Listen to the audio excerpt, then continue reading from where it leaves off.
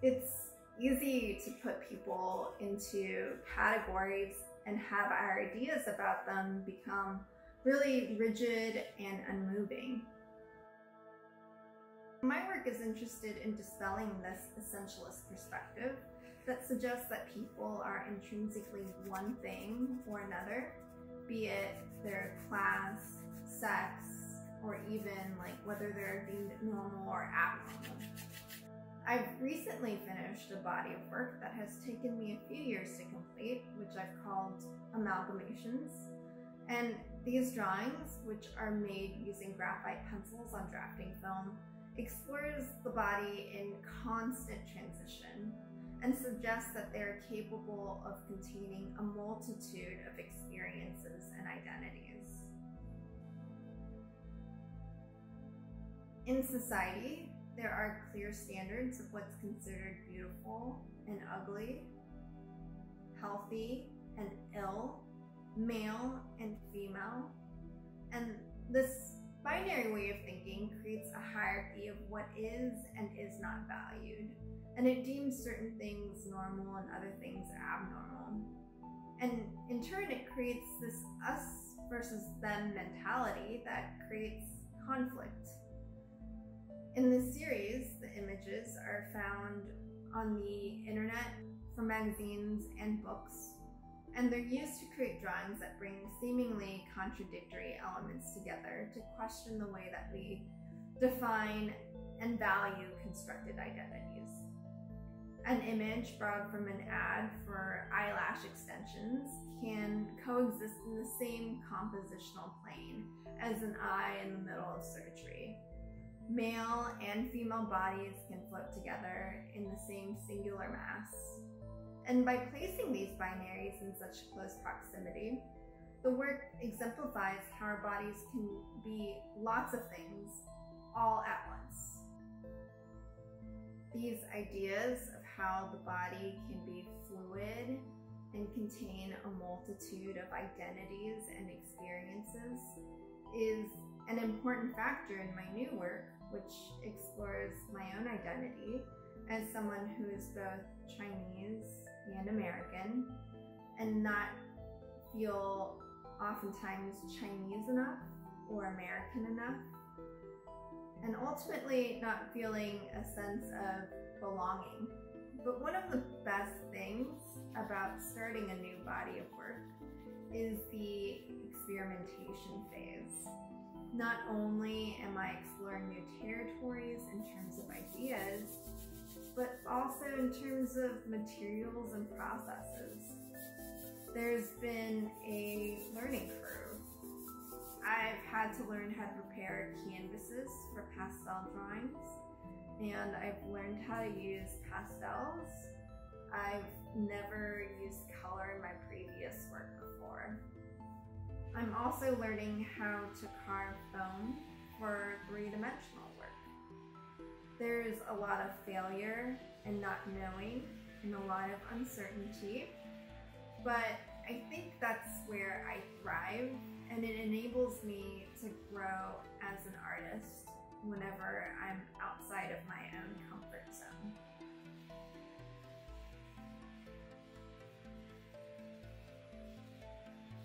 Whenever I begin a new body of work, it's always a back and forth between making the work, understanding new materials, and doing research.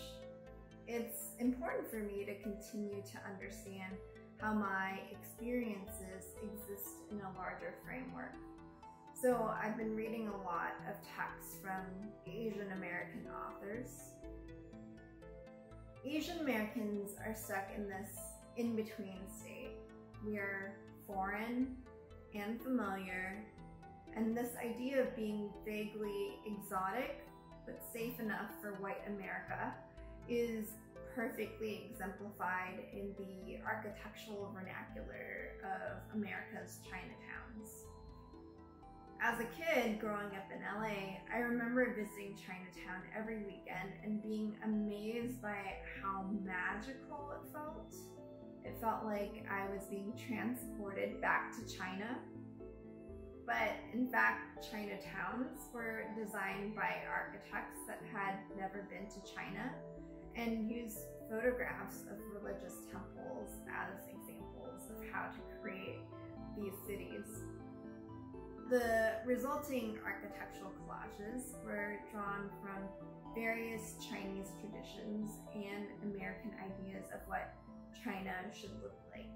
So in the end, these places aren't exactly Chinese or American, but they're a representation of Chinese American history.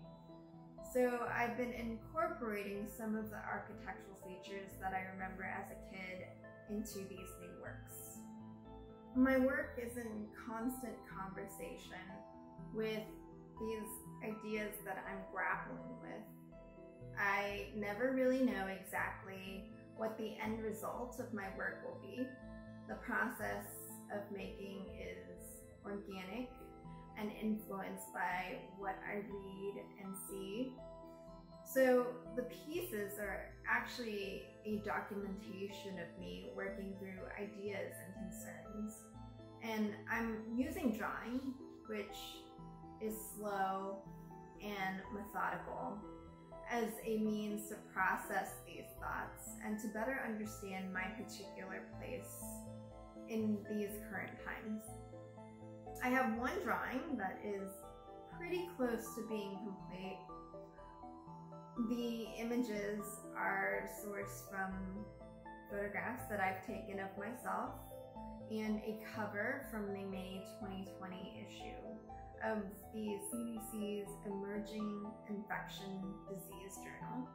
The image from the journal is of an 18th century Qing Dynasty textile. This relationship between this image and the infectious disease journal perpetuates this idea of a China virus and fuels an ongoing wave of anti-Asian sentiment. And in this drawing, I point to this textile, a gesture that positions me both as an insider and outsider. The figure, which is me, stares directly at the viewer, inviting the viewer to admire this textile, while at the same time, the gesture can be read as finger pointing, warning the viewer of foreignness and potential danger.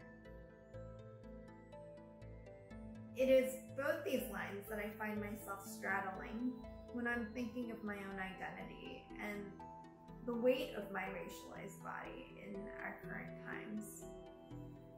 I am revisiting the histories of my family while thinking about how my body is in conversation with this history and navigating my own sense of place to create pieces that are not only about displacement, but also about joy and belonging, to create a portrait of myself that isn't one noted, but is humanizing.